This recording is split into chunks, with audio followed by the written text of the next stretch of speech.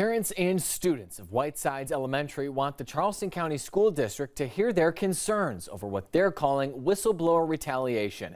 They claim 2 teachers were recently relocated because they were vocal about their concerns surrounding CO2 levels in the school.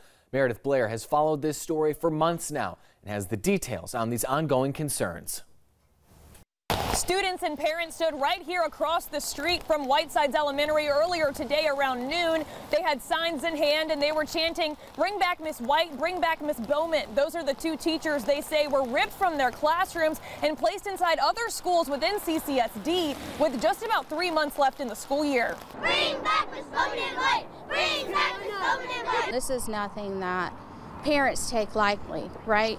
These teachers spend more time with our children than we do during the day. Parents say this is an unnecessary disruption to classroom learning and demand retaliation stops against teachers who spoke up for their health and the health of their students regarding the CO2 issues. The frustration is that this continues to want to be swept under the rug by CCSD.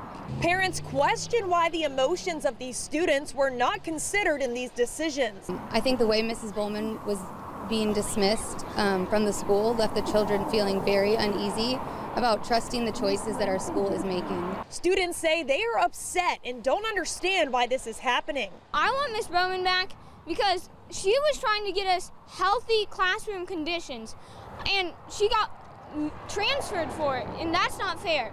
She was one of the nicest teachers I really ever had through the years I've been in Whitesides.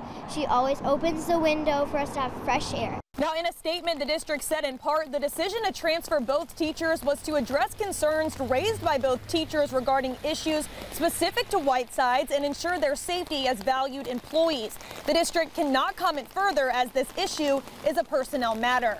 Parents and students also said that they still have concerns surrounding the CO2 levels within the school, despite all that the district has done to ensure it's safe. Reporting in Mount Pleasant, Meredith Blair, Live 5 News.